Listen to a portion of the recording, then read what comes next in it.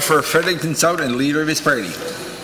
Thank you, Mr. Speaker. Before I begin, on behalf of our caucus, we'd like to join the Premier in extending our condolences to the Minister of Finance on the passing of his mom. Mr. Speaker, I'd like to congratulate the graduates of St. Thomas University, the University of New Brunswick, Mount Allison et également l'Université de Moncton. Félicitations à tous les diplômés. Congratulations to all the graduates, including my daughter, Laura Catherine Harvey Kuhn,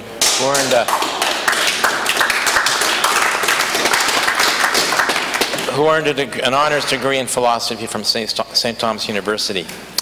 Even though your graduation looks very different than you would imagine, your hard work and accomplishments have not gone unnoticed.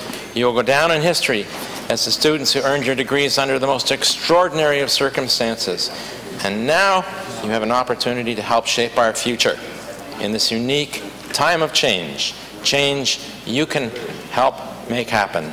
I invite all members of the House to join me in congratulating all of the graduates of the class of 2020 in New Brunswick. Thank you, Mr. Speaker.